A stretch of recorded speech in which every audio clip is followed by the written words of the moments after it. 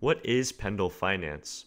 In today's video, we'll be doing an investigation into one of the newer protocols on Arbitrum that focuses on unlocking yield to its fullest potential. We'll learn about how Pendle breaks down yield-bearing assets and allows users to speculate on yield itself. We'll cover how users can buy assets like ETH at a discount. I'll get into the tokenomics of the protocol, and last, I'll touch on their governance. Without further ado, let's get into Pendle Finance. So what exactly is Pendle Finance?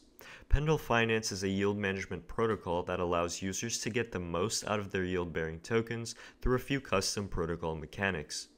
Pendle Finance works to emulate bond stripping in traditional finance, but in a decentralized manner. Bond stripping, for those who don't know, is the process of stripping a debt obligation into its principal and coupon components. In TradFi, this allows people to speculate on both the principal component and its interest rate component. If this sounds confusing, it should make more sense as we get deeper into the protocol mechanics. Pendle Finance works similarly by allowing users to break down yield-bearing assets like GDAI, STETH, and GLP into a yield token or YT and a principal token or PT. Pendle Finance has pioneered a new token standard to accomplish this, which serves as an interface for users interacting with the different components. This token standard is known as SY, or Standardized Yield, and is the backbone that allows the protocol to function. Users who want to break down their assets must first turn their yield-bearing tokens into these SY tokens. Through breaking the token into two, the protocol allows users to speculate on both their principal tokens and yield tokens through a custom AMM. Some yield strategies that are unlocked by this design include going long assets at a discount, getting fixed yield for low risk and stable growth, going long yield, and a variety of the aforementioned combined. It's important to note that the market which Pendle seeks to create in DeFi also exists in TradFi and is known as the interest rate derivative market. This market has a notional value of $400 billion and is still a very niche market in DeFi. Now we can get into some protocol mechanics and explain why users would want to trade on Pendle in the first place. We can also illustrate this through an example. Let's say Bob wants to have exposure to the yield of 10 STETH, but doesn't have enough money to buy the ETH outright and stake it.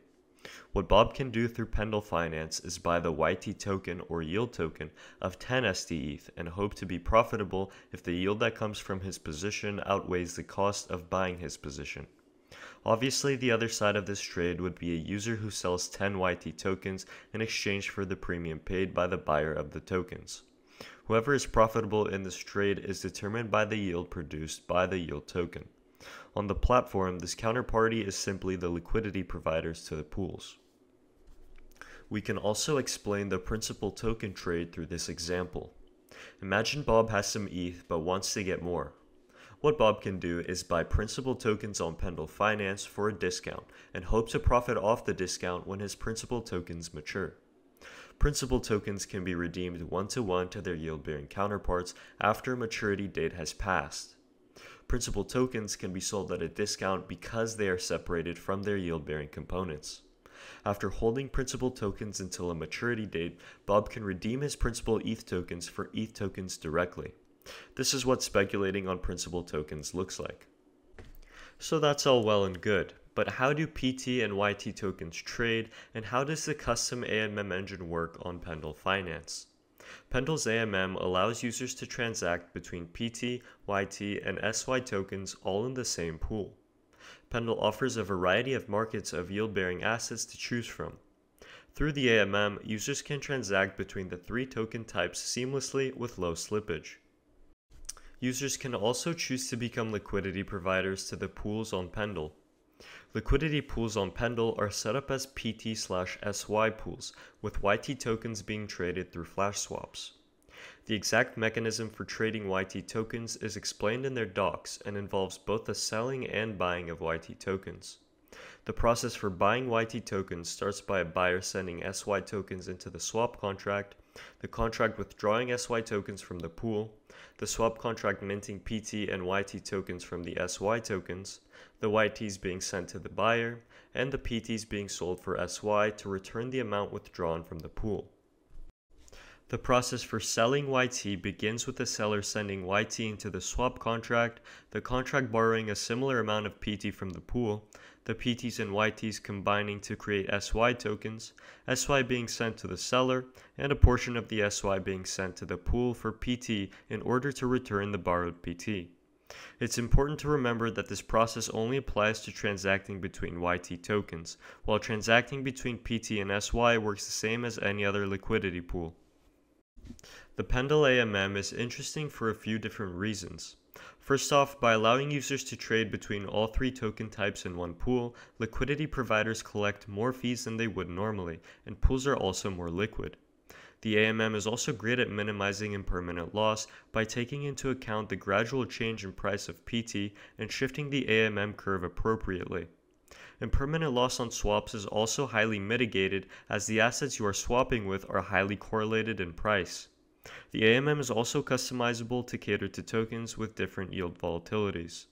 Through the understanding that yield ranges are easier to predict than asset prices, the AMM is able to concentrate liquidity more in these yield ranges, allowing for much larger trade sizes at lower slippage. Now let's get into Pendle Finance's tokenomics. Pendle's tokenomics revolves around their Pendle token, which has the dual purpose of being used as a token incentive for users on the platform, as well as a tool to obtain governance. Pendle Finance employs the vote escrow model for governance, with their own VE Pendle token that allows users to vote on governance proposals on the protocol, as well as make changes to token emissions on liquidity pools. Vote escrow Pendle can also be used for boosting APY for liquidity provision on the platform, and is generally a useful tool for interacting with Pendle. VE Pendle is obtained through locking Pendle tokens, and has a diminishing governance power based on the remaining time until the token unlock. The maximum time period users can lock their Pendle tokens for is 2 years, but they have the choice to extend the lock duration during the period their tokens are locked for. VE Pendle powers the incentive channeling mechanism on Pendle, which is the mechanism that decides how many rewards are to be distributed to each liquidity pool. A snapshot of all votes is taken every Thursday, after which token rewards are adjusted. Another important thing to note about Pendle is that 3% of all yield generated by YT tokens is collected by the platform, and 100% of this fee is given to VE Pendle holders. The platform also takes a cut of the yield from matured unredeemed PT tokens, which is also given to VE Pendle holders. All of these rewards are collected and paid out by a disbursement contract, and VE Pendle holders can expect their rewards to be paid out in USDC. Other than that, users can check out some statistics about the Pendle token supply as well as their inflation rate on their docs, which I will have linked below. I'll also leave a link to a relevant Dune dashboard for people curious about more statistics. As always, if you enjoyed this video, please leave a like and subscribe, as it greatly helps this channel and its content. If you have any protocol suggestions that you'd like me to cover, please leave a comment down below and I'll do my best to get to them. Thanks for watching, and stay safe out there, Anons.